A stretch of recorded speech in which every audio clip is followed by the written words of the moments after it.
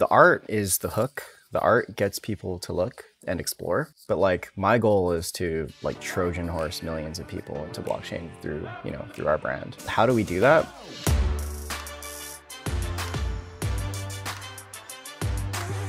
Hello everyone, GM. Welcome to another episode of Overpriced JPEGs. I'm Carly Riley, and today on the show, we have Poopie, one of the co-founders of the Doodles project, the IT project of the season, I feel like. Doodles has absolutely exploded. If you're following this space at all, you probably have heard of them. If you're very lucky, you hold one or two or many. Their floor price has skyrocketed to 12 ETH at the time of this recording. Not that we want to overly focus on floor price, but it is an example of how this project has just really exploded over the last several months. And talking to Jordan, Poopie, as he's known, I really understand why. I am so excited for you guys to hear this interview. I think you're going to love it. I think if you are a Doodles holder, you're going to love it because it's just going to make you that much more excited about what's happening in the Doodles ecosystem. I think if you're not a Doodles holder, there is so much you can learn. Jordan, Poopie, I keep calling him both, has been in this space since 2012, 2013 in terms of crypto, but in the NFT world since its very beginning. He worked on the CryptoKitties team. He led CryptoKitties for a little while. He's worked on the Dapper Labs team. So he's a true OG in this space. And there was just so much I was fascinated by in what he was saying. So I think you'll feel the same way. He also drops some alpha, some announcements, some information that has never been heard before. So if you're a Doodles holder, you're going to get some Doodles alpha that you have not yet heard. So really, I'm like very bullish on this episode, and I think you guys are really going to enjoy it. I hope share it with friends if you like it, because I think there's a lot here. We will definitely have Poopie back on at some point to digest this space more broadly, and just a pleasure talking to him and learning more about this project. So before we dive right into the podcast, here's a word from our sponsors. Polygon is Ethereum's largest and most vibrant scaling solution to date. With millions of monthly users and all of the biggest DeFi apps, the Polygon ecosystem has turned into a blossoming metropolis of DeFi activity. Transactions on Polygon are quick and cheap, allowing users the freedom to achieve their DeFi goals, all while being economically anchored to Ethereum. But Polygon isn't just the proof-of-stake sidechain.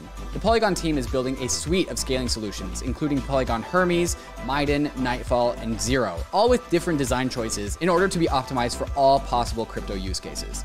If you're a developer who wants to build on the Polygon ecosystem, go to the link in the show notes to check out their fantastic documentation. And if you're a user who just wants to experience fast and cheap DeFi, you can bridge over your ETH or other tokens and start playing around with any of the thousands of applications that are available on Polygon. Unstoppable Domains is the #1 provider of NFT domains. With domains ending in .crypto, .x, or .nft, Unstoppable Domains lets you replace your long, complex wallet address with a human-readable address. Using Unstoppable, you can verify the ownership over your NFTs, log into Web3 apps, and join tens of thousands of people using them as their Twitter usernames. With Unstoppable Domains, you can have all of your crypto addresses registered to one single domain. So it doesn't matter where crypto payments are coming from or where they're going. By registering all of your crypto addresses to your Unstoppable domain, all of that is taken care of in the back end. Better yet, with Unstoppable Domains, you don't have to worry about gas costs or renewal fees because you own it. Buy your domain and you can show it off as your new Twitter username. So you can get your name for as low as $5 at unstoppabledomains.com. Okay, I am so incredibly excited for our guest today. We have Poopie, also known as Jordan, co-founder of the Doodles project. I mean, y'all are the IT project right now, so I feel very grateful to be getting some of your time today, Jordan. Poopie. I'll call you Poopie for the Sure, conversation. that's great. Given how busy you must be, thank you so incredibly much for being here on Overpriced JPEGs. I mean, it's an honor, Carly. Overpriced JPEGs is, a great potter, and I'm looking forward to giving you some leaks. Some alpha, man. Let's get into it. I want to start just with your background because I think you're a huge draw for people, especially in the beginning, who are into Doodles, given your history in this space. So for the few folks out there who maybe don't know, why don't you give a little bit of your background and how you got into all this? I'll give the scenic route. So in early, I would say like 2012, 2013, I got into the Bitcoin and Dogecoin communities, and I built a prediction market that allowed users to bet on the future price of Bitcoin in sort of like futures type of way. I mean, yeah, some people say that you could have just like bought the currency in order if you wanted to speculate, but I wanted to like kind of gamify it. And the TLDR there is like, we started with Bitcoin, went into Dogecoin, then we, got hacked, learned a lot of lessons in security, and had to refund a bunch of users. That kind of turned me off from building in the space, and then the Mt. Gox like hacker kind of like just really, yeah, really turned me off as well.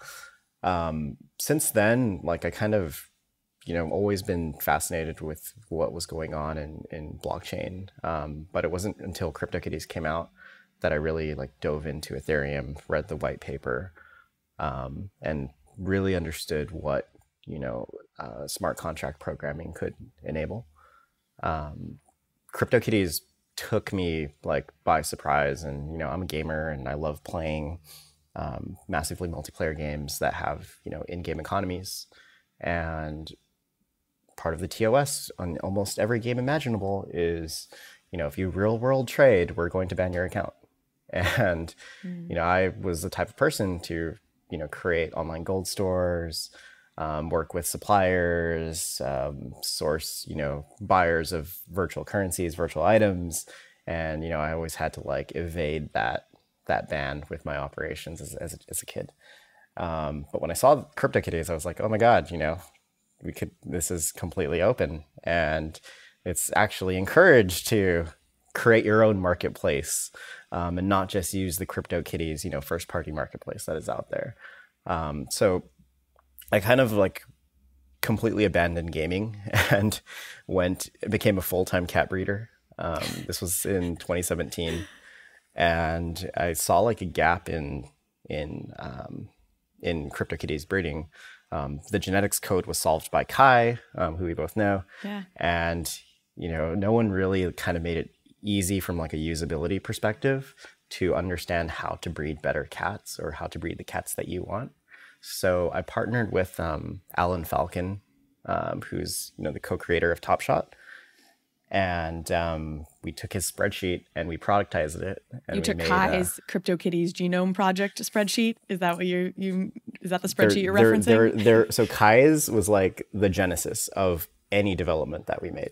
So we took Kai's learnings and knowledge, Alan expanded upon it and created a spreadsheet that made it easy to like read a CryptoKitties genes through a bunch of Infura calls and just like insane shit. And we took that together and we created a web application that made it, easy to, I guess, get the probabilities of breeding certain traits based on the genes that the CryptoKitties has.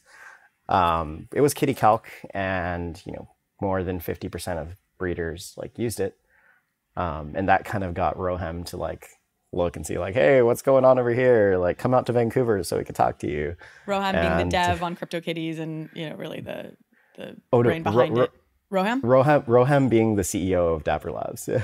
Did Dapper exist at that point, or was it still in Axiom Zen world? It was still Axiom Zen, but they were forming Dapper. So they were undergoing a fundraising round And, Alan and I were like, oh my gosh, like maybe we could get some resources and tools, or maybe they're going to let us know about the roadmap for CryptoKitties if we fly out there. And we flew out there for 2 days. The moment that we got there, they handed us an itinerary of like 20 different meetings over the course of 48 hours. And we're just like, what the heck is going on? Are we being interviewed? Against our will? Yeah, without having realized it at all? Yeah. That's exactly what happened. We basically got interviewed by, the entire team at the time. There's only like, 20 people, or 20, 30 people. And we left with an offer, and we didn't have to mull it over or anything. Like, absolute yes, like this is our passion, and we wanted to join CryptoKitties. And since then, like Alan and I have worked on a lot of experiments and products within Dapper Labs.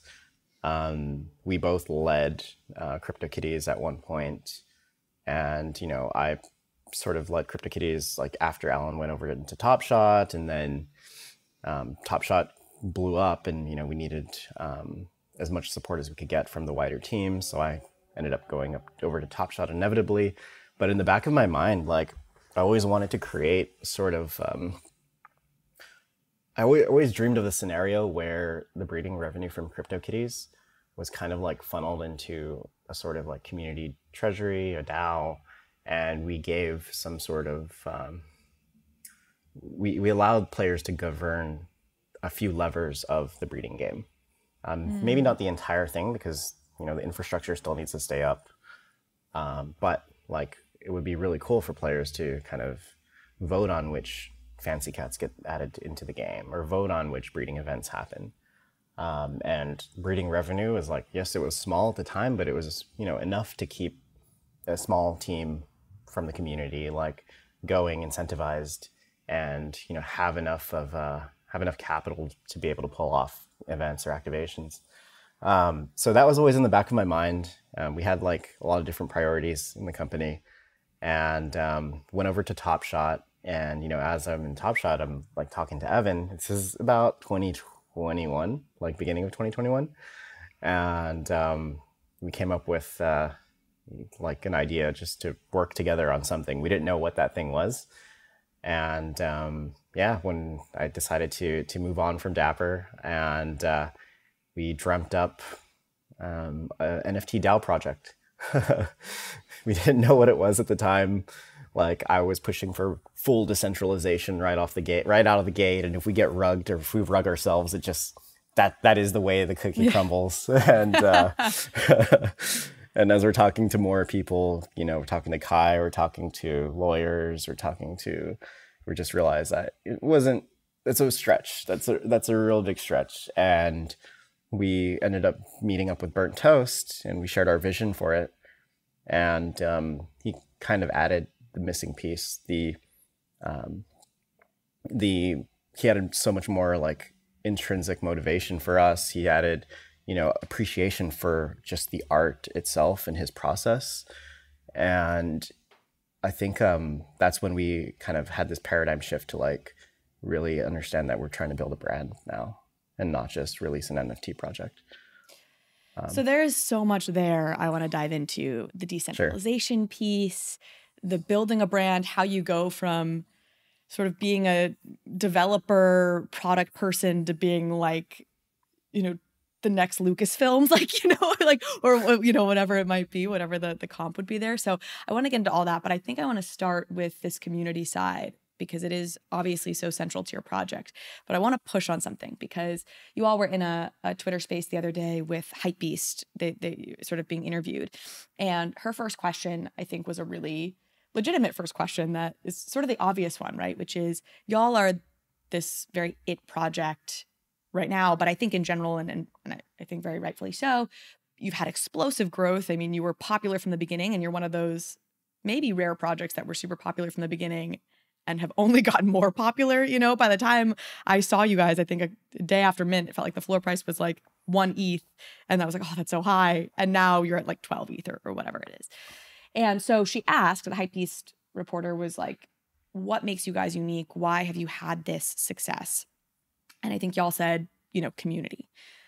And I'm like, that's a great answer. I think it's true. Your community is obviously really important, but it's also what everyone says, right? Beanie will tell you that what he cares about is the community, right? Or you have Blitmaps approaching community and saying, hey, it's totally CCO, owned by the whole project is owned by the community entirely. There's no copyright.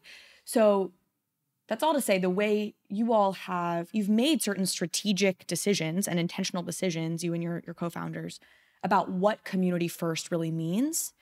And it's clearly paid off. And it's whatever you're doing is working well. So I want to dive deeper on what makes you all unique, what drew people to you, and specifically on that, what have you guys done and how have you thought about community that has worked so well and been so distinct and special?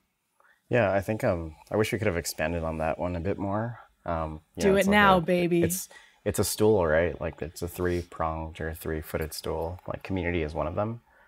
The next bit that attracts people is, the artwork. It's universally like appealing, I feel. It's extremely inclusive. Like, you know, we have drag queens in our collection. We have like just an entire spectrum of colors that exist in the Doodles palette. And I think the third point is like just experience in the team. Yep. Like, we've learned so much at Dapper Labs on how to run a successful project, how to build hype, how to not build hype, how to like overpromise and underdeliver, and the inverse of that. Like between Evan and myself, and even with Scott's experience, like we've been here before. We know how to grow a project into a larger IP. That was pretty much what we were tasked with at CryptoKitties. Like, when we got into CryptoKitties, the viral bubble popped, and you know, now we had to take a step back and understand how to make CryptoKitties like the next Mario. And we have a lot of failures on that path. Everything from, you know, the partnerships that we were shooting for, the markets that we were trying to enter, new products that we were trying to build, and games that we were trying to prototype. So for us, like, I think that our early advocates, like the first, you know, 1,000 people that entered our Discord, really got to have a lot of one-on-one time with us through, you know, just us commenting in the Discord or through random Discord voice calls. And we were able to like instill that experience and vision into them. So now it's like, we don't need to explain this to, you know, 100,000 people. We have 1,000 people who are on the same, who understand our experience, our successes, our failures, and what we want to do with the brand, who are kind of like mobilized to advocate for us in that way. So when I say community, it's like, yeah, it's super broad. It's like, you know, it's a cop-out answer almost. But like, we were pretty intentional about how we created that early supporting community, and like what we wanted them to celebrate and what we wanted them to like deflate in a way. And I mean, a simple example is like, you know, floor talk. You know, everyone loves talking about the floor. Everyone hypes each other up and creates like this crazy expectation. You know, what about the new person that just joined who's like, oh my gosh, it looks like the Discord's taking off, I must buy now. And like, that is, while we're happy for people that, you know, are made out well, that's not something that we want to celebrate. And we've even made like emojis to like, you know, kind of deflate it. Like, we have past the rainbow emoji that just like completely occupies the entire Discord channel, and everyone just gets distracted and they're like, okay, now we're going to pass the rainbow instead of talking about reaching a 12th floor. Great. So yeah, that's it's a little bit of how we think about community. We think about them as, you know, extension, or we think about our advocates as an extension of ourselves. And we have a lot of experience of managing communities the wrong way, the right way, and we're just taking all those learnings that we're super grateful for into Doodles. And what I hear you saying, which I think is really important, is in those early days of the project, you spent a lot of one-on-one time with the people who were following you, and you had a lot of value to add to them already because of your experience in the space. So you could tell them those stories, you could get them to really trust you because of everything you'd gone through, and the value you could kind of give them in terms of your knowledge and experience. And if I'm not mistaken, you made sort of an interesting and critical decision, which is you locked your Discord down essentially before launch without a whole bunch of warning because you liked the community that was developing. Tell me if that's right, and maybe share a little bit about that decision specifically as part of that early community building. That's effort. right.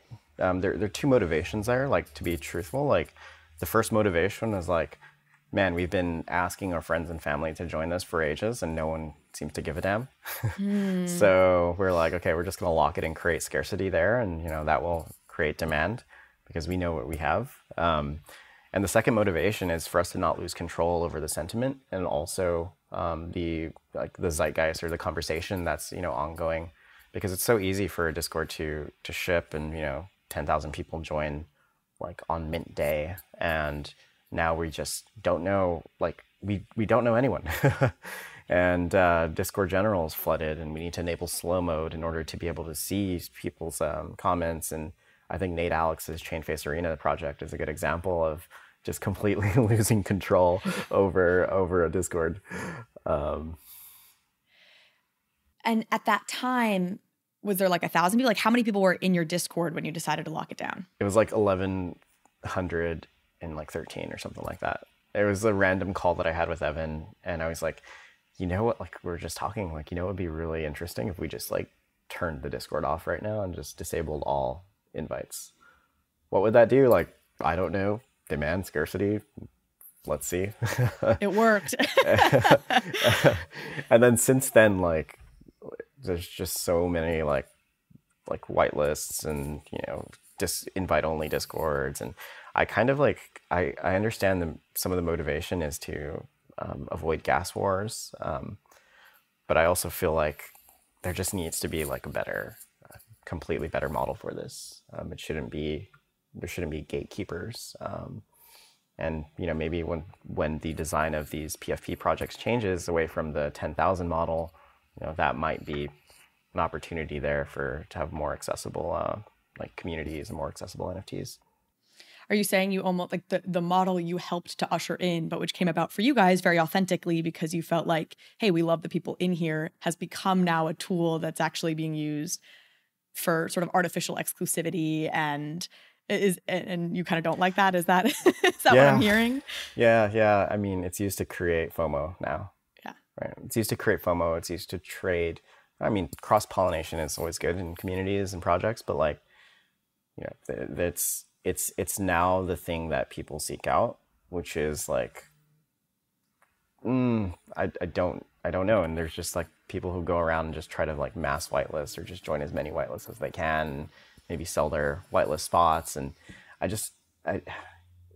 think it should be better. I think there should be more more intrinsic motivations there. Let's dive into what you learned from CryptoKitties, since you've referenced it a couple times. And like, I would love to hear you talking about how to build hype, how to overpromise, underdeliver, how to underpromise and overdeliver. Do you have any anecdotes or like failures that you felt like you had at CryptoKitties that have been hugely instructive for you? What are like the 2 or 3 big things that you're like, when you were talking to that early community in your Discord, building trust with them, what were you telling them about? So CryptoKitties, like, it kind of, well, the biggest lesson there is, you know, the under promise and over deliver, but like, let me just skip past that and talk about something more specific. Figuring out the motivations of collectors and understanding, you know, the personas that exist in your community was very, very like important for our development. There are people who join just to speculate, but there are also others who join just out of pure joy. Like, they love the intricacy of the genetic design. They might be breeders of other things in real life, like plants, you know, and they're fascinated by a digital cat breeding game. It's important to understand what those personas are and what the makeup of your community is. And so that you can create, like, in the product, features or, you know, experiences that cater to more than just, you know, the hardcore speculator. If that was our only focus, like, we would have shipped a token, we probably would have launched Anon, and we would have just, with every release, we would have done things to pump the floor price of the project. You mean with Doodles, that's what you would have done based on the lessons you got from CryptoKitties, if you had been like, we want to just cater to speculators. Exactly. I mean, we know exactly how to do that. We could have done that from day one. We could have had that included in the roadmap. But like with CryptoKitties, taking away, really understanding your community and the personas, like, it helped us suss out who the collectors were on day one. And, you know, we had a lot of decisions to make in week 1 where it's like, do we like launch rarity tools? Like, do we let third-party projects ascertain the rarity of, you know, the collection? And a decision that we made is like, no, like, we already released ahead of the project what the makeup of the collection was, you know, how many custom hand-drawn doodles there are, how many of XYZ traits there are. And we felt that was enough. Like, what we didn't want is to create this sort of like new dimension of speculation just for that little artificial pump that you get when people ask, you know, when rarity tools, because, you know, they want to trade against it. They want to trade on it. So, you know, we just came up with an answer, like, one doodle is one doodle.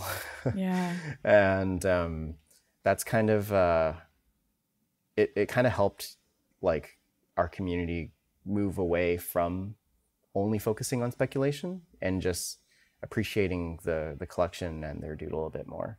So in CryptoKitties, like we tried to do the same thing, but we kind of like over-indexed on collectability to the point where we're completely ignoring speculative motivations. And in the product, like people were just wondering, like, why new feature to collect XYZ, or why new feature to do this? What we really want is to look at the floor price of certain trades, and we didn't have that, and because we focused too much on that collectability. So I think that the learning there is like finding that balance, and that's just one of many like takeaways. I mean, there are launches in CryptoKitties that we've had that went, terribly wrong. Give me one more, because I do think people will be fascinated to hear what the learnings are and the takeaways, and it'll be so instructive. Got it. This may, okay. There's like three that are in my mind right now, but from an optics perspective, I think I'm going to go with the China launch. Go with all three. Okay. There's like three big chapters in CryptoKitties is like first year history. Like there's China launch, there's Steph Curry cats, and okay, we'll start with all of these sound great. Start with China launch and we'll just move through them. Come on, we got time, man. It's a podcast, it's a long form. So the China launch,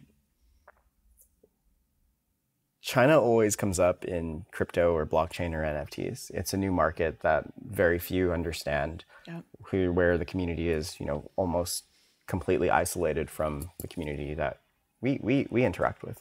I'm not sure if it's because of, firewalls, or just like people in that area being more accustomed to using certain social apps, or just, language. So with the China launch in CryptoKitties, there was this insane expectation that we're going to have, 100,000 more users, and people are going to come in and scoop up everything on the market that has some sort of, and this is very ignorant, some sort of cultural significance with their community.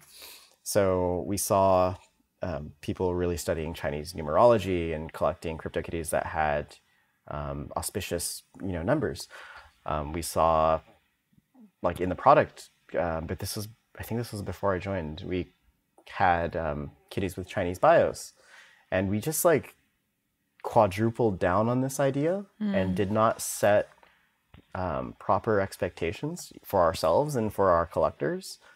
And ultimately when the China launch happened, it really was just like, it really fizzled out. And we expected, or the community expected, 1,000x of what we actually saw. And that was key for like under promise over deliver, or just like, What did a China launch mean? I mean, this was a platform online, so what does it even mean to be launching in China if it's... Right. It meant collaborating with phone manufacturers in China to be able to deploy the CryptoKitties mobile app in Chinese on every device, basically. So regardless of whether, if you have like an HTC phone or something, like it'll come pre-downloaded. CryptoKitties will come pre-downloaded with it. And that was like one way that we entered the market. There were other ways too. And like,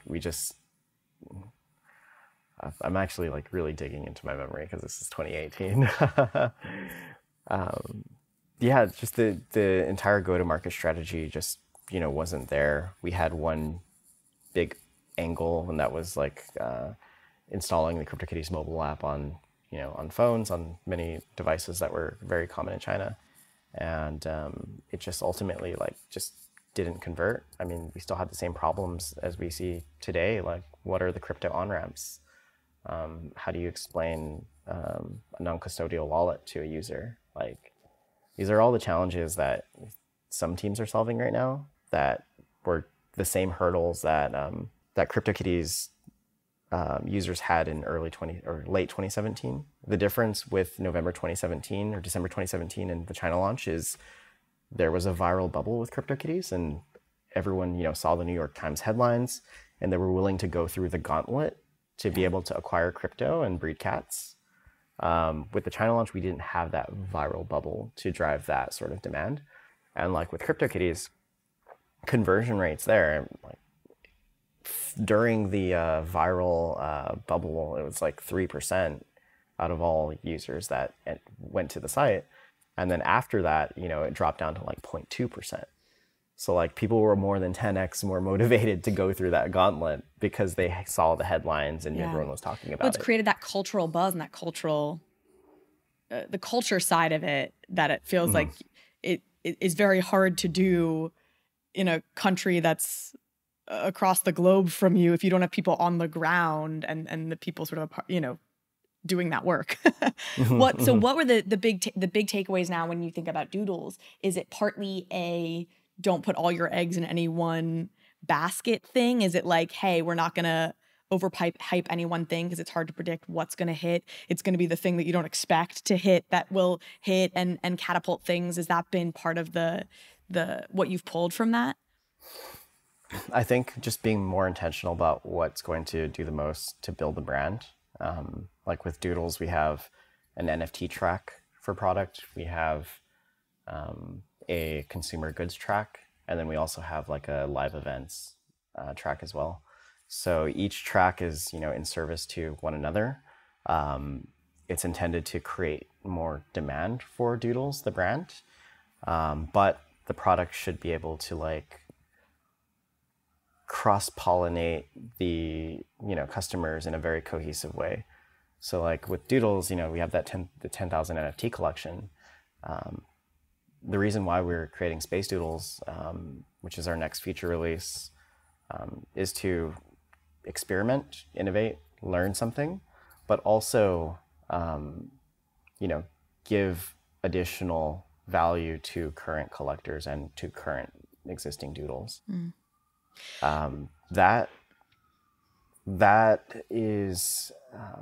That's kind of in support of like flexing our technical ability, maintaining our position as one of the top teams in the space from like a innovation perspective.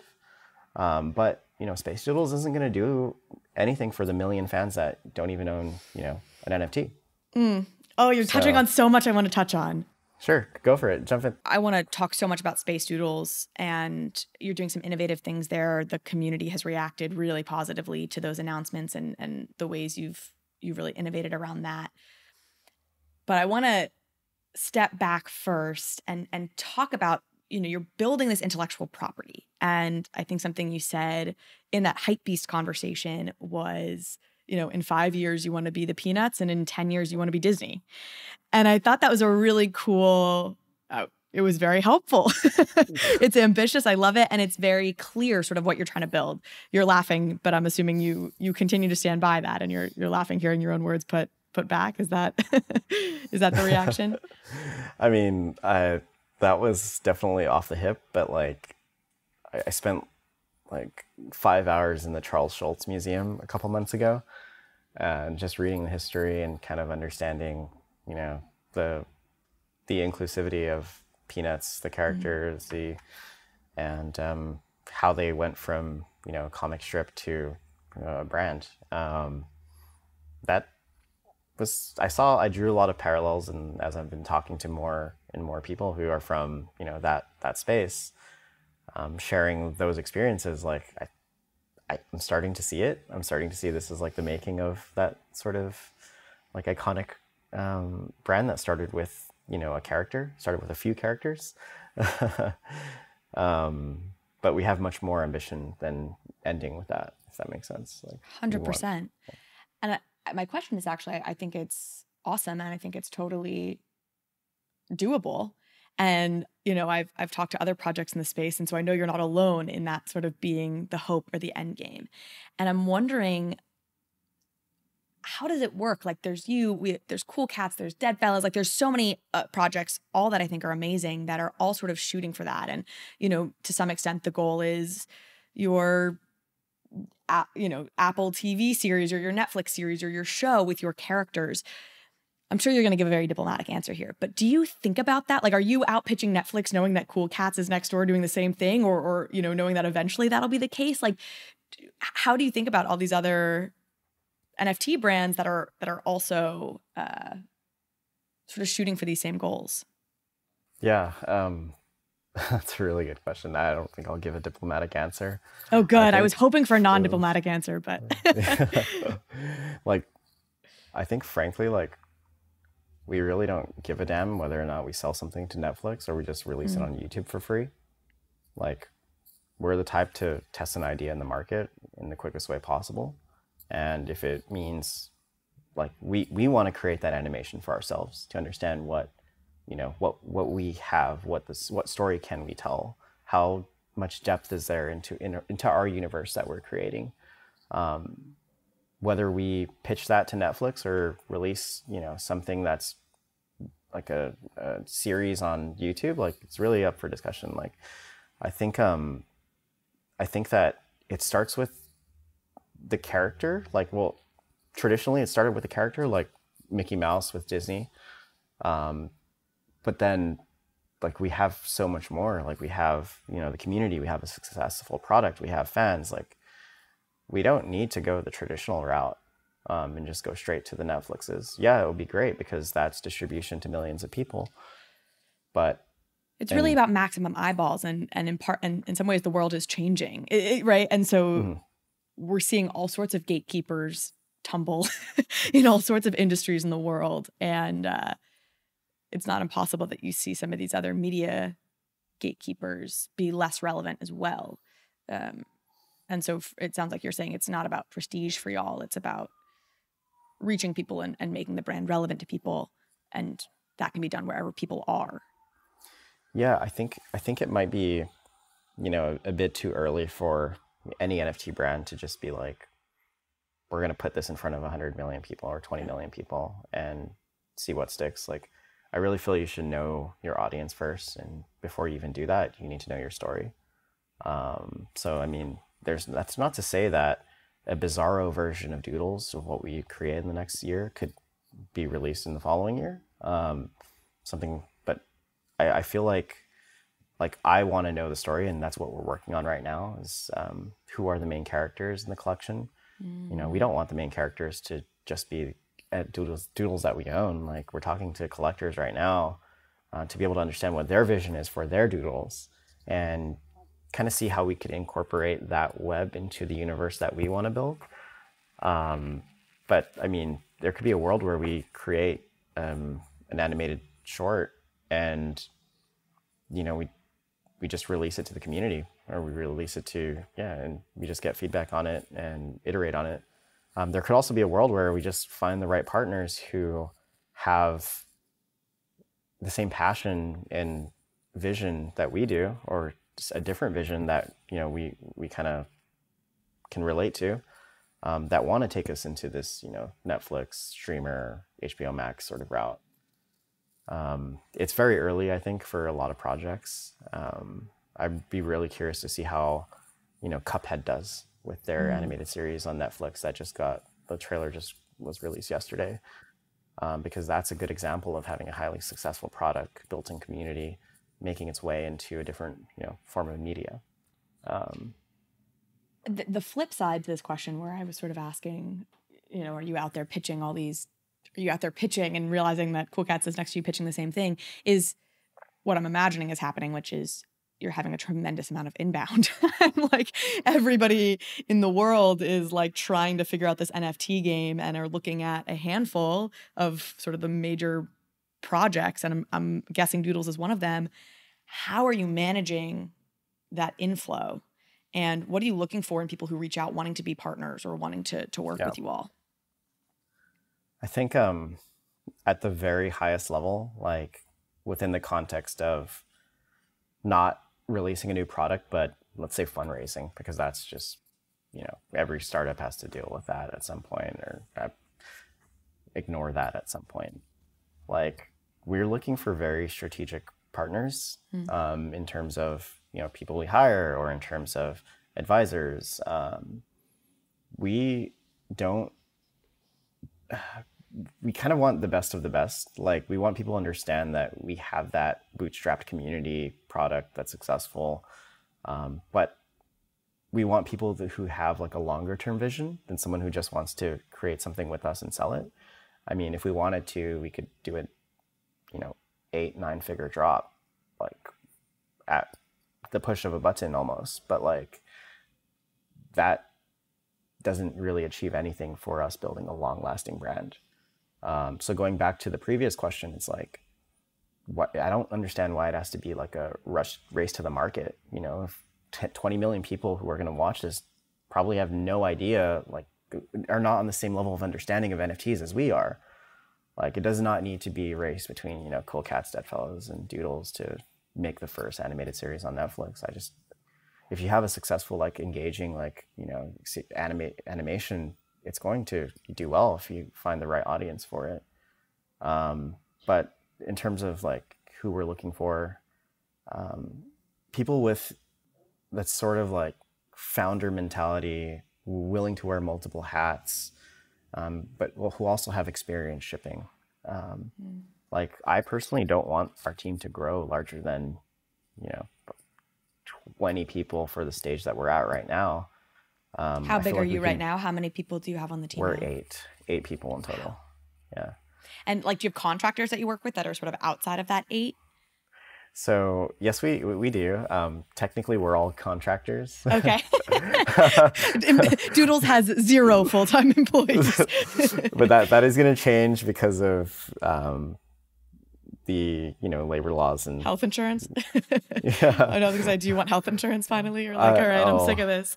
This is like, it's important, but it's also like kind of draining having to navigate all the just equitable and like labor laws in different countries, etc. It's like, yeah, so that's an entirely new beast that we're just trying to figure out right now. But going back, gosh, I lost my train of thought now. I was asking about how you determine who you decide to partner with, all the project ideas and partner ideas and hire ideas and VCs and everybody who's coming at you wanting a piece of this. How do you sort through that noise? And you were saying you want somebody with a founder mentality who's like thinking long term and knows how to ship. Yeah. Willing to be on the front lines. But just a more direct answer is like okay, VCs, on the topic of VCs, there's many people, many organizations that just want to throw money at us, like, that's silly and dumb terms. Like, we don't need that right now. Like, we really don't. We can self-fund almost anything we want to do. And we could also build with the community and tap into the Doodle Bank as well. But like, the VC needs to be able to bring more than just capital. Money. Like, yeah. Not even connections. Like, we can reach almost anyone we need to reach right now at this stage through our our advisors that we have. We're looking for more strategic, like in a scenario where Doodles did need to raise a lot of capital to do something, like, we would want someone who owns manufacturing end to end, but also has distribution relationships with the biggest retailers in the world. Like, we're looking for people who we can bring an idea to, and they have the resources to be able to produce it in-house. We're not looking for connectors. And that's, since the growth, that's what we've been seeing. It's kind of frustrating having to navigate through people who could connect you to this or person or that person. Like, we've had a paradigm shift recently to where it's like, instead of just like licensing our IP to XYZ toy manufacturers, very successful in Walmart, why not just build it ourselves with the right partner who has, millions of square feet of manufacturing and who has decades of experience doing this,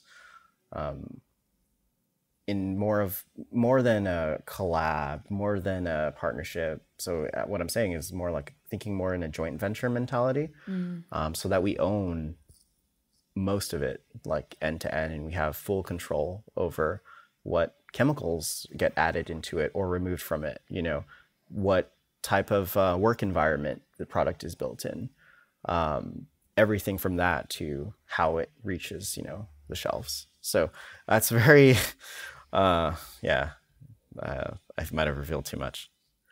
No, I mean, I'm eating this up. I think this is fascinating, and I think it's so helpful, so important for anybody who's interested in NFTs to see how the minds of, I think, project founders work. And I think you're so thoughtful about what you do with this project, and it's really fun to kind of hear what you're thinking and going through in real time. And I think it'll bring a lot of value to people. Let me ask you too. So that was sort of talking about the VC side or taking outside money or those kinds of partnerships.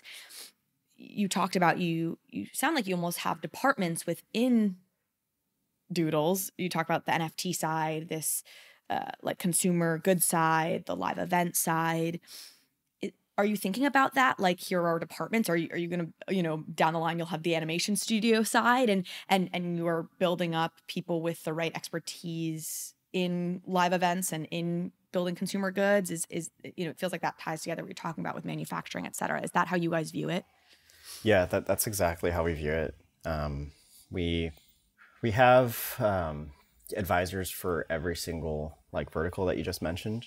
People who have, done really incredible things. I'm not sure if we haven't released their names yet or shortlisted them. I mean, Todd Kramer was, and Geronimo Jahan was on the Hypebeast call. But that's kind of what we're looking for. We're looking for people who, get the vision, but could also help us scale out either a team internally or figure out how to structure a joint venture with the right partners for each of these things. Like, we're not going to build a 50-person animation studio at Doodles. Instead, we're going to work with, the best to be able to do that. The same thing with consumer goods and, live events as well. Like, we're trying to keep the team relatively small right now. And I think we can stay very lean, indefinitely, as long as we structure these partnerships or structure these joint ventures like in a good way. Is there one department you're most excited about? Are you like, I'm a concert guy, I want the live events beefed up, or are you just like, are you loving like all of it and the business thinking about the whole thing? Biased answer is the NFT. Yeah. Team. Okay. I should have thought so.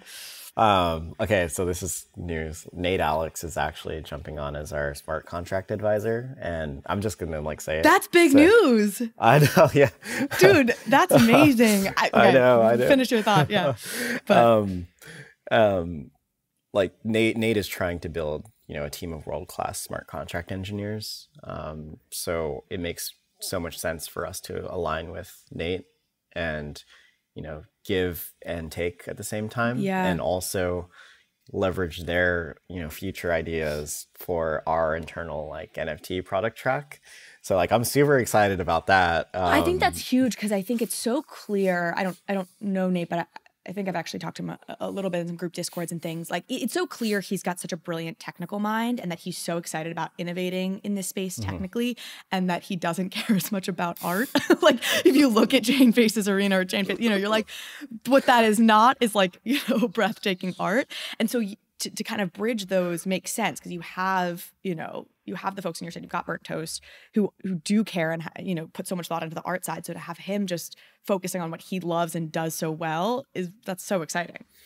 That's definitely the thinking. Like, we're focusing on what we're good at, which is usability, art, animation, just creativity in general. And we want to bring in partners like Nate to help us with, the heavy lifting from a very smart contract technical perspective, but also help us roadmap what we want to experiment with. I mean, for me, I'm a product person, but I can't have my ear to the ground in every, sort of niche of blockchain development. Yeah. And that space is evolving as fast as anything else, and you can't keep track of all of it. Yeah. Yeah. And then hiring doesn't make sense when we have friends and allies who are the best at what they do. So Nate's team right now is himself and Kane Wallman, who actually won Sam Czi's son's Capture the Flag tournament. And Sam Czi's son, if anyone does not know, is one of the best white hat hackers like in the space, and their documentation is incredible about what they discover. And I enjoy reading it. Like a lot of it can go over my head, but that's the quality of talent that like we want to like align ourselves with, and also like offload that burden too at the same time. Axie Infinity is a game universe filled with cute, fascinating little creatures called Axies that players can collect as pets. Players aim to battle, breed, collect, raise, and build kingdoms for their Axies. There are and will be many varied gaming experiences for Axies, many of them having players compete with each other using complex strategies and tactics to attain top rankings or be rewarded with coveted resources. Others will have them complete quests, defeat bosses, and unlock in-depth storylines. There are countless unique Axies that players can collect with varying body parts and experiences. The Axie universe is a player-owned economy where the players can truly own, buy, sell, and trade the resources they earn in the game through skilled gameplay and contributions to the ecosystem. It's a digital nation where people come together globally with their Axies to play, earn, and live. Join the Axie revolution at axieinfinity.com/bankless. Everyone is talking about the metaverse these days, and we're all still trying to figure out what it actually is, because everyone is looking for how to get exposure to it. That is why a metaverse index fund is so important, because in such a young market, an index can give you broad exposure to all the various players who are building out all these digital worlds that will ultimately become the metaverse. And that's why you should check out the Metaverse Index from the Index Co-op. The Metaverse Index gives you simple, easy, and safe one-click exposure to the emerging open metaverse trend. The MVI Index contains some of the biggest metaverse projects out there, including Axie Infinity, Decentraland, Illuvium, and more. So join thousands of holders who have already trusted nearly $50 million to the MVI Index. And if you buy $500 of MVI on the Dharma app, you can receive $50 worth of ETH on the Polygon network. There's a link in the show notes for you to click so you can get started on your journey into the metaverse. I want to get into what I see as like almost the biggest, thorniest question that any NFT project who's really looking to become a massive global brand has to contend with. And I know you think about this. And I think it'll probably lead us to space doodles and to a whole bunch of other things. But how do you scale a limited supply NFT project, something like Doodles where you have, 10,000 of them or whatever it is? And how do you reconcile that you have 10,000 of these things, but you want this to be a brand that reaches millions of people? How do you think about making that happen and how you go from where you are to there? And like keep these people engaged when they don't own one themselves? So the cop-out answer is merch. Oh, okay. Like I think that's the cop-out answer. Merch could be print on demand. It could be, whatever. It could be scaled easily if we're talking low quality, but scratch that entirely. Like I think that we're in blockchain, like we're in Web3. Like there are pillars of the technology that are always like underlying in everything that we do. The transparency, the trustlessness, the ownership. And when you're trying to scale your brand, and you kind of like, I feel it's true to the space to be able to share those values at the same time. And for me, it's hard to share those values when if I were to just sell a Doodles t-shirt with the Doodles mascot on it. This is my motivation as a blockchain builder, to be able to share those values and, onboard people into the space. The art is the hook. The art gets people to look and explore. But like my goal is to like Trojan horse millions of people into blockchain through, through our brand. How do we do that? Right now, we can't do that. We're a vanilla NFT project, with 10,000 NFTs, with, snapshot, multi-sig wallets, etc. Like that experience is daunting for the mainstream like user. Like how does one even buy crypto? Like I was talking to my parents the other day and they still don't even have Coinbase. I don't even know how they got their Ethereum. Oh my gosh. So like yes, I always want to push for decentralization. But I don't feel like that needs to be the only thing that we focus on or work on. For Doodle specifically, like we have 150,000 fans on Twitter. Not all of them own NFTs. A lot of them, for the ones that do own NFTs, they definitely don't own Doodles because we only have 5,800 unique holders. What we're trying to think of is like, how do we leverage the existing collection in a way that's equitable to the collector, to be able to scale NFTs to 100,000, 1 million, 10 million people. We think we have a way to do that, but it requires the right partners in the space who have built the technology to be able to, one, have fiat on-ramps, credit card purchasing, two, build a very slick and native experience that is very familiar to people. MetaMask wallet is not familiar to people. And three, like, be able to build at scale, not just from like, even from more than an Ethereum perspective. Like, Ethereum has a bottleneck with how much transactions can, or how much computation can be included into a block. That, that is a bottleneck. So I think for us, we want to get our NFTs out to millions of people, but we don't want to create new doodles, new doodles. We're trying to do that through cross-licensing doodles back to us that are owned by, collectors, to be able to create not derivatives, but to be able to create new NFTs that they can sell to our fans. So now we have this supply. Wow. I think this is starting to click, but spell this out. Yeah. Now we have the supply to be able to sell. Our job is to create the demand for that supply. And it's a way that this way does not dilute the, collectors and their doodles in any way. Instead, it lets them, bootstrap a business, if that makes sense. Totally. So let me ask, and this I think does bring us to space doodles. But so is the concept here is if I hold a doodle, I could license it back to like Doodle LLC, you all. And so you pay me some like royalty or some little licensing fee. And then you take this doodle that I've licensed back to you, create something, maybe you put it in a spaceship, or you do something else with that doodle, which now creates a new asset that you can sell. So now you have more than 10,000, sort of doodle products out there, but you haven't undermined the initial holders. And in fact, you've gotten their explicit permission and you've paid them a little something. You've given them some sort of revenue stream for that. Is this what you're describing? Exactly. And the context of it can change, That's right? Cool. Like, I'm going to get front run. Woo! yeah. Guys, I'm launching, Toodles, and I've got a sick idea. No. But to dive a little deeper, like, the thing that's amazing about space doodles is like the context, right? It's doodles in a spaceship.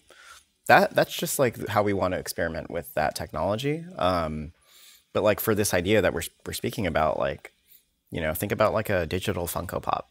Funko Pop has its own distinct art style with the big heads, black eyes. What if, there was a digital or a variation of that doodle interpreted in like a 3D art style, or like a community modeler's like art style, a community artist's art style, things like that. Like, and all of this could be enabled through smart contracts as well. Like you could, totally stake or escrow or wrap your doodle to be able to participate in this. But I think we're getting into Deadheads. Okay. Have you followed the Deadheads project at all? They not deeply. They have folks stake their Deadheads into a casting pool. They choose from that pool who to cast in their show. And then you get rewarded for that staking. And the idea being that, if they become the next Star Wars or something, like you own R2-D2, but you've basically leased it to them to use, but you still own it fundamentally and could go lease it out for other purposes. So I am going to buy a Deadhead after this call. It's I don't know when. I literally just did an interview with them, so I don't know whose interview is airing first. And they have a concept called the Green Room, where it's very cool. What they're doing technically is very cool. And you're doing something similar, just not only in the context of entertainment and shows, right? You're talking about a very similar mechanism for expanding the collection. And I think it's awesome. Talk about Space Doodles and it's a wrapped NFT, and maybe give people a little primer on that. And I think like the who's who, I feel like, of people that I respect in NFT world were all freaking out when you announced Space Doodles and the mechanism. So I feel like it's worth taking a moment for you to talk about why this is so sort of amazing. It ties into what we're saying now, of course, but. So wrapped NFTs, I've been completely fascinated by wrapping for like since 2019, since it existed. The history behind wrapped NFTs starts with the CryptoKitties community. There was a developer named Castro. They were toying with the problem of NFTs not having liquidity, of NFTs being illiquid. So their solution to that was to allow users to wrap their NFT, their CryptoKitty, and receive a fungible token. So what this created was, like now these wrapped CryptoKitties can be traded on Uniswap. An investor could come around and get exposure to CryptoKitties by just buying a basket of wrapped CryptoKitties. Collectors don't need to spend the gas to list each CryptoKitty individually. Collectors don't need to spend the gas to list their CryptoKitty on the market and wait for a buyer to come around. There was immediate liquidity through, Uniswap, for example. So in summary, like, it enabled new functionality on an existing NFT through giving your CryptoKitty to the smart contract and receiving that fungible token in return. That was in 2019. Since then, like, Nate Alex came around and, toyed with the idea of wrapping specific CryptoKitties, so Gen 0 CryptoKitties. Now, the value of the wrapped NFT or the fungible token is much higher, so it makes economical sense to trade it on Uniswap or to even wrap it to begin with. Fast forward a little bit, Punk's unique token that predated ERC 721 could not be traded on OpenSea. So I forgot the name of the team, but they use the same tech, wrapping NFTs. Instead of wrapping an NFT into a fungible token, they wrapped a Punk into a conforming NFT. Yeah, that's how I feel like most people, if they've heard of wrapped NFTs, like I think of wrapped strikers, right? I think of it as these projects that predated sort of the ERC 721 standard, now wanting to be on OpenSea. I didn't know the full history, so keep going. It's very interesting.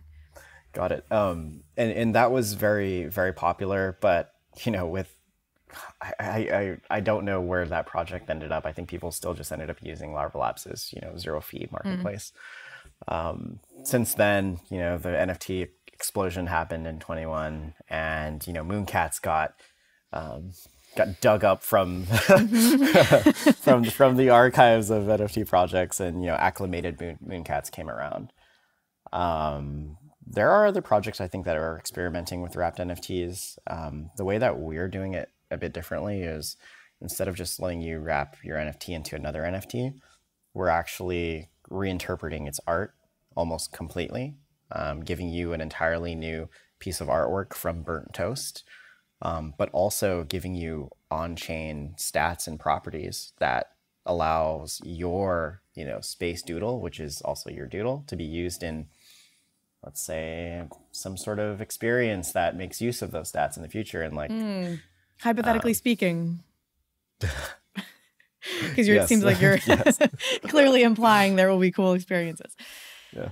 And so the mechanism here is, I have a doodle, I can now wrap it, and it will change its look into a space doodle. It'll be a doodle in a spaceship, for example, with all the new art that comes with that from burnt toast.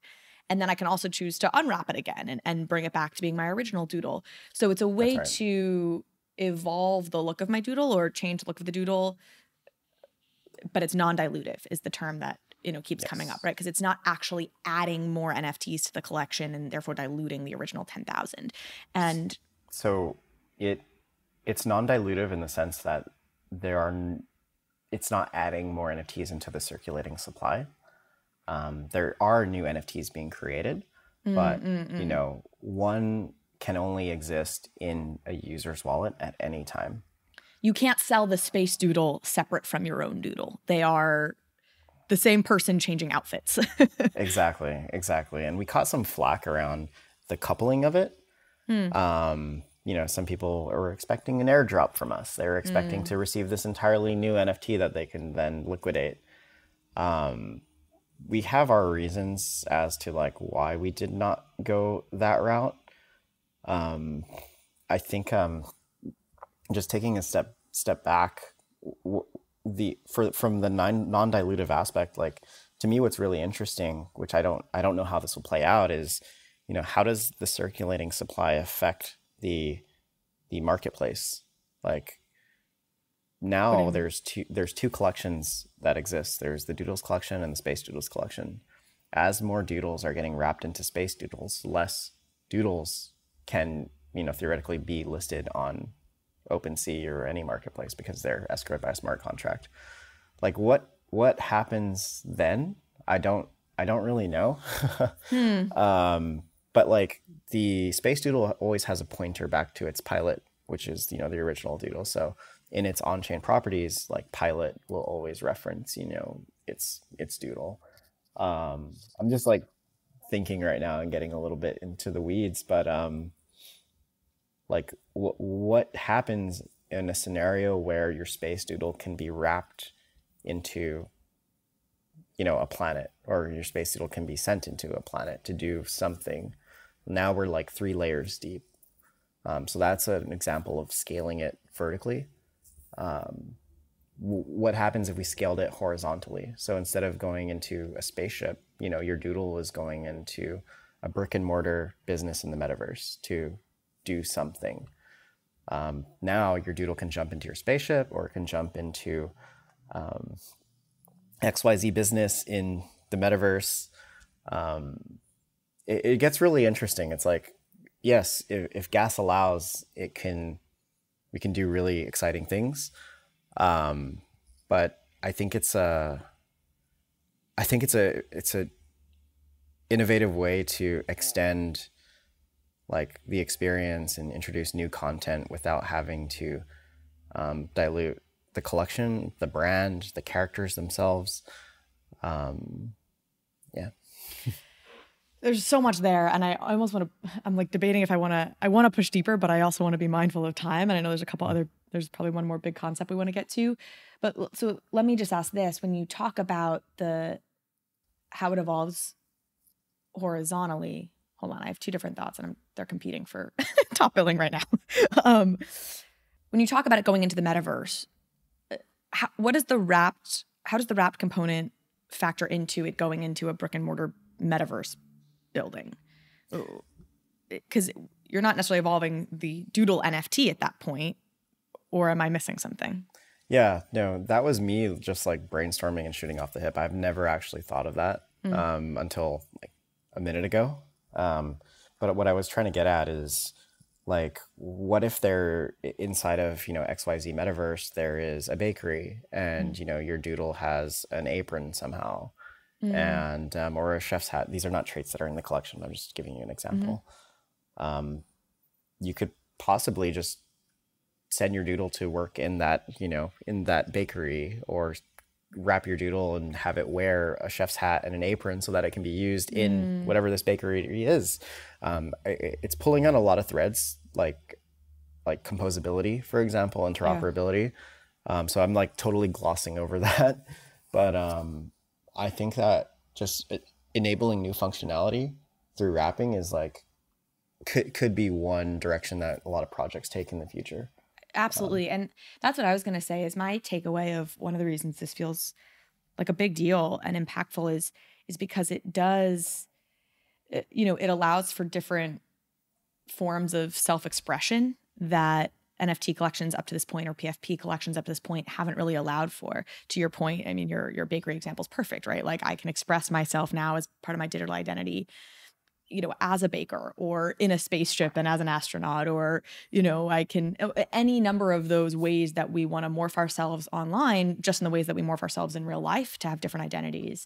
It feels like you've sort of presented the first example, of how that might work. And I think that's why the people who were really excited, like, kind of blew their minds. I think that's what it is understanding that and seeing that long-term potential, however it plays out. Does that feel right? Yeah, it does. It really does. I just, on the interoperability, composability piece, like, just imagine, like, nothing is stopping another developer from creating a racing experience that lets, you know, an ape, a cool cat, a dead fella, a doodle get their own spaceship. Like, I'm not saying this is like in a vampire tech perspective. I'm thinking about this in like a composability perspective. Like, why not? Like, that could be an entirely new, you know, project that's kicked off that has four bootstrapped communities, right? Like, I think that's cool. Like, really cool. Yeah. Very cool. Okay, I want to turn to the question of decentralization because I know we're a little over time as it is, and this feels like a big topic to dive into. You mentioned at the top of this episode that your initial dream was like, we're launching this fully decentralized project. That's it, you know, and that realistically, that hasn't been exactly how it's been able to play out. I would love to talk about what you've learned and about what's maybe feasible or not, and how the decentralization question has played out for Doodles. I think what's changed is the motivation. Initially, we wanted to launch a sick NFT project that's fully decentralized that can implode at any moment, and it's kind of our entry into the space as individuals.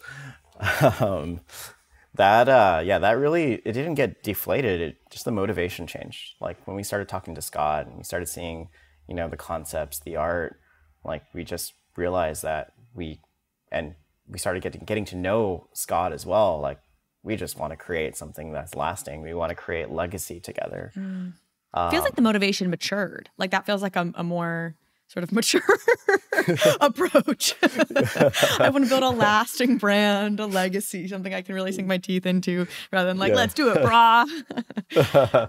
I know. But like the decentralization bit, it's always a balance. Like, in anything that we do, there's always, like, you're sacrificing, or you're balancing decentralization with usability. You're balancing decentralization with user experience.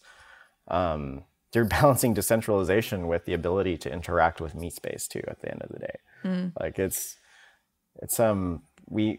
for us to achieve our vision, we need to have more control over how, you know, Doodles operates. We need to have more control over the treasury, and to be protected too at the end of the day. Like, one example is when we created our multi-sig, I wanted to implement this reality gnosis module. What that would allow is execution of code after a proposal gets passed, and that execution of code is typically like transfer ETH to this address. So, you know, that could have made it trustless almost, but at the same time, like, that could have also like rugged the entire Doodle bank if you know, something were to happen. And like, when we had that mindset shift to actually create a brand, you know, in your words, like, have a more, like, be more mature about where we want to take the project. We cannot like have that as a risk at all in any way.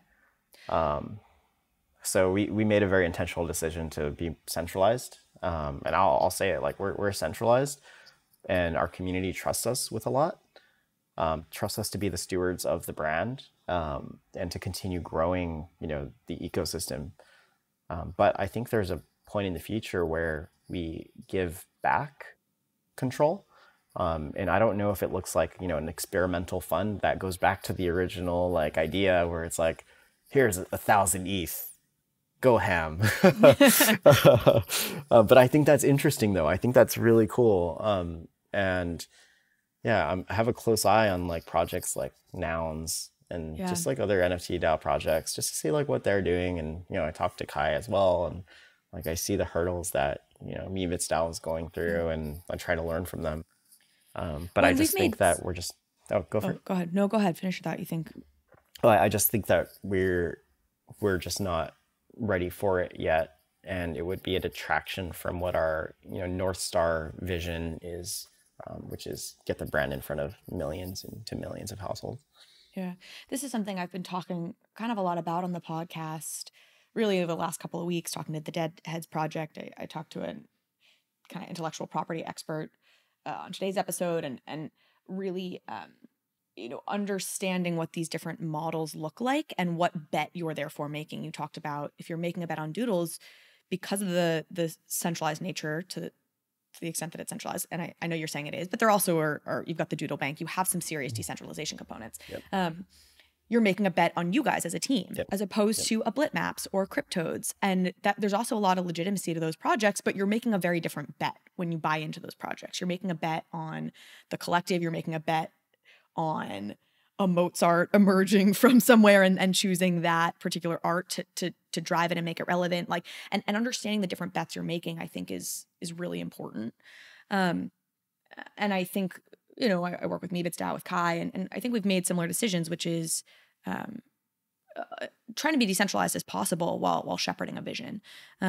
You talk about it with hiring, you do put it to the community to approve funds for different hires and salary ranges, I think. But at the end of the day, you have a team of you that are making the determinations around who gets hired, et cetera. I want to just say a few words on the Doodle Bank and sort of how that functions. And I think that's your compromise on the decentralization, centralization piece. Yeah. So the Doodle Bank is a community treasury. Its purpose is to help us scale the team, but also, fund creativity and ecosystem development around Doodles. We have 2,000 plus people subscribe to the snapshot, and some of our votes have a turnout of 20%, and it's really it's really been used for many things, and it's evolved over the last 90 days. Like initially, the types of proposals that we would see. Oh, first let me speak about the process. So the process is, a community member, ourselves, the collector, puts forth an idea. They try to farm dissent among the people in Discord or the forums. And once that idea is a bit fleshed out, once we know how, who can champion it, how it could be held accountable, how it could actually realistically be shipped, and what the value is to collectors, Doodle Bank, and the brand, then we can put forth a proposal, or the collector can put forth a proposal to unlock those funds. We work with the best proposals, the proposals that actually pass that initial round of voting, to flesh out a more final proposal that actually does unlock it and transfer the funds into wherever it's going. Early on, we saw a lot of ideas that were just pie in the sky. We should build a game. We should build this. We should build that. And we really had to work with the community and kind of help them understand that we need we have a lot of talent in Doodles, people who have experience from production to coffee roasting to just everything imaginable. We need a champion. We need somebody with subject matter expertise, somebody who has done whatever the idea is before, and we've tried to make the proposals a bit better and more fleshed out to go. So one of the questions that people ask is who could actually run this? Who do we nominate? And we go to the person, we're like, will you be willing to do this? Anyways, so a couple of the proposals that have passed are unlocking funds for scaling our team. In that proposal, we listed out the roles that we wanted to hire for, the amount of money that we needed. We're a little ambiguous about the makeup of where those funds are being distributed, and all I would say to that is we have to pay market competitive rates to get the best talent. Yeah. So that's always dynamic. Yeah, we've tapped into the funds. Community developers have tapped into the funds as well to create their own, inspired NFT projects. And just even artists have tapped into the funds to reinterpret the art style to be able to create pixel doodles, that are animated, that can be used in, World Wide Web, or other 2D, metaverse experiences. So it really is a fund for creativity. And, you know, but it's also a fund for helping us grow and scale the team.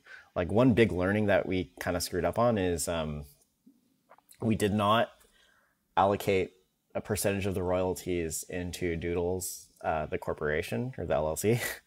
So like half of the royalties, you know, go to Doodle Bank, half of it goes to founders as royalties. So we're trying to figure out how to restructure that right now. So like in Meat Space, like on the balance sheet for the corporation, there's like $0. Doodles is broke. You heard it here first. Yeah, exactly. So that's a learning, but we're fixing that for 2022. In with that sort of like dual purpose comes a lot of confusion too. So it's like, you know, some community members think that this fund is for only ecosystem development. Why are you hiring and not using royalties? So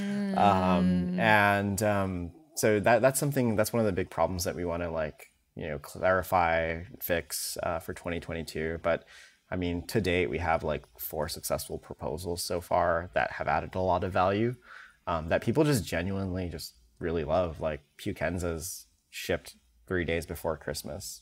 Or the holidays, and yeah, it's, you know, something. It really is in support of our own internal product roadmap. Like, I think it's great. It's like, it's a very heavy like incentive layer for this sort of development. And while we're building Space Doodles, for example, like, you know, 4 or 5 Doodle Bank projects will ship. Like that's yeah, it's awesome. And so. As part of this whole conversation, decentralization, centralization, and I think you referenced Noodles like a derivative project, and you know, thinking about all this is obviously the question of licensing. And I think my understanding of the Doodles license is basically you obviously own your own particular doodle and you can commercialize it up to $100,000. But if you build $1 million brand or want to build $1 million brand out of your doodle, that's sort of off the table. And that's where you guys are more centralized. Am I properly reading what the terms are and what you own when you buy a doodle?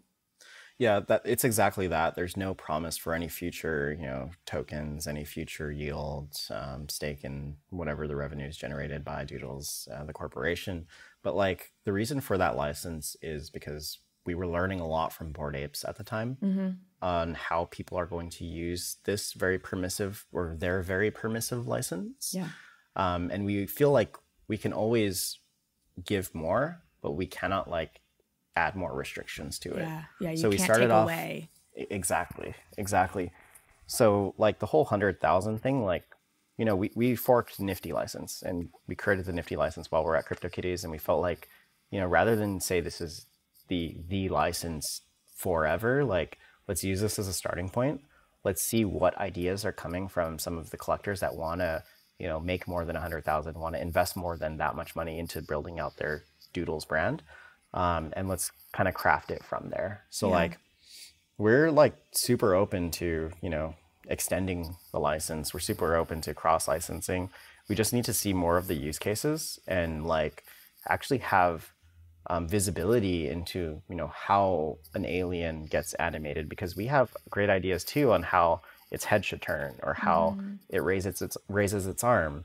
And we want to be able to talk to these people and like help them out at the end of the day. So yeah, it's a jump off point for sure. And we're looking at creating like a, you know, first pass at what that extended license could look like. I think it's smart. I agree. I think that's how Meebits is. I think it's commercialization up to like $100,000 or something. And I think in your case, probably more so than Larva Labs, like there's an open line of communication there where I think if, you know, somebody wants to build a bigger business, I think you're saying you guys are open to having that conversation, but starting a little bit more restricted. Okay. I wanted to maybe call it a lightning round or just a couple kind of ending questions that are probably not actually lightning quick, but, you know, it kind of boom through them, hopefully. I'm curious where you think the space is going from a chain perspective. If you're super bullish on L2s, obviously your partners and ex-colleagues are built Flow, and you know, you talk about a fiat on-ramp, you know, they're doing that. What do you think is the future of the space from a chain perspective? Oh gosh. I'm like lightning round. Now here's the biggest philosophical question about Ethereum. Have you read Vitalik's post about multi-chain? I've heard sort of summaries, but I have not read it myself. Okay, yeah, I've heard summaries too. I've always thought like the future is multi-chain, multi-wallet. I think some chains are going to be better than others at, certain things. I feel like right now, it's super fragmented. People are competing for market share. Chains are still trying to find their use cases and not go down. I think that Ethereum will exist as a settlement layer for very important things, in perpetuity. Like, I also think that it's highly inaccessible right now. Like, to me, like, Ethereum is a chain for people with some money, like, or a lot of money. Like, that's just how I see it. I think in the next year or two, I think another chain might actually come up as a competitor for entertainment, for NFTs. Do you have a hypothesis as to which one? Is there a specific one you have in mind? I don't actually. I don't. I think it's ripe though. I think it's ripe for the taking. I mean, I've been waiting for proof of stake or ETH2 for like 4 years now. So like I don't know. This year, right? We're getting it, right? It's so funny because I think I made a joke like that when I first joined Dapper Labs to Dieter Shirley, who's the architect of Flow. I was like, "Are you sure it's this year?" Like, or something like that. And here we are 4 years later. Yeah, not a dig. Like, I love Ethereum. Like, I'm very much like planning to build almost everything on Ethereum because a Doodle is worth so much right now. It makes sense. But I just want to see how they ship faster and kind of solve that problem. If they can't, I think another chain's going to come to market or take more market share away from them. Are there other projects you're eyeing right now or drawing inspiration from, or are you still like a trader of NFTs, or are you like so heads down on Doodles you really don't have time? So I don't degen anymore. I mean, earlier this year I used to degen with Evan, who goes by Tulip, my co-founder. And like since starting work on Doodles, like I just stopped entirely. But I am looking at like some of the hand-drawn NFT collections from artists, like, like low volume, like 1,000, 2,000, etc. I've been looking into that and just really reading more about like their stories and actually meeting up with some of the artists in person and like hanging out with them. And so I'm kind of like bullish on, like, I'm not going to say names because that'll pump bags. and I actually own it. Don't want to move markets too hard. Just finding art that resonates with me and learning more about, the artists and their stories. Like that's been my jam lately. And also too, like, the random NFTs that are trying something innovative and new from like a smart contract or technical perspective. Like, I'm not going to say the project name, but there was one NFT project that I like fell in love with in my little circle of friends of like 15 people since 2017. Like, I've been trying to shill it to them and nobody listened or cared. And it was only until like one of the recent events to where I found out that one of my closest friends launched it as an Anon project. And like, everyone thought something happened to the dev because like the money is still in the smart contract. It hasn't moved. The dev disappeared, and the dev came out of nowhere too.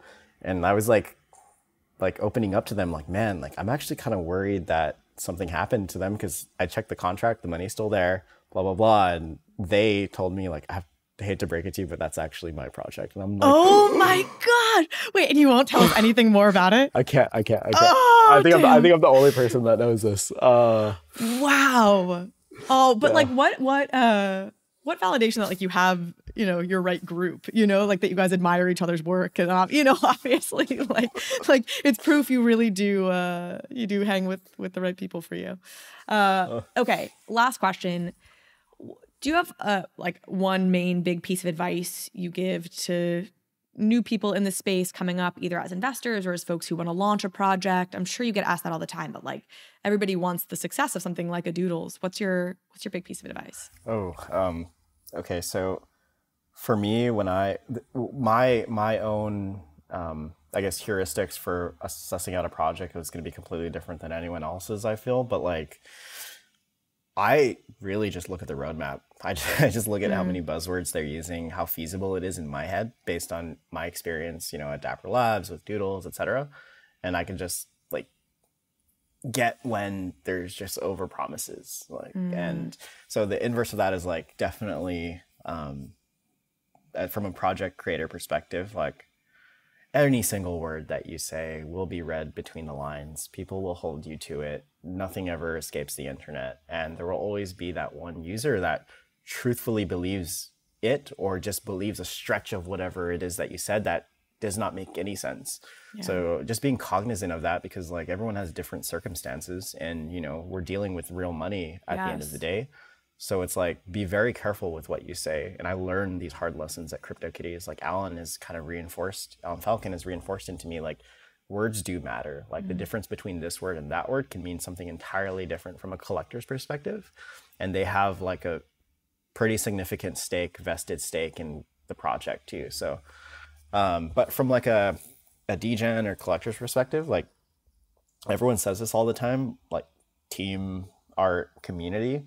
But like breaking down, you know, team, just really look at like experience. And, you know, one of the hardest questions to ask somebody who's a project creator is like, where do you see this in 5 years, 10 years? And as a project creator, like who's trying to bring on advisors or, you know, managers, partners, etc., ask them, where do you see us in 5 years, 10 years? And if they don't have that, you know, that vision, you know, maybe that's something of concern, but it also doesn't apply to everything too, because like, you know, like Nate Alex's projects, a lot of them are just one-off experiments.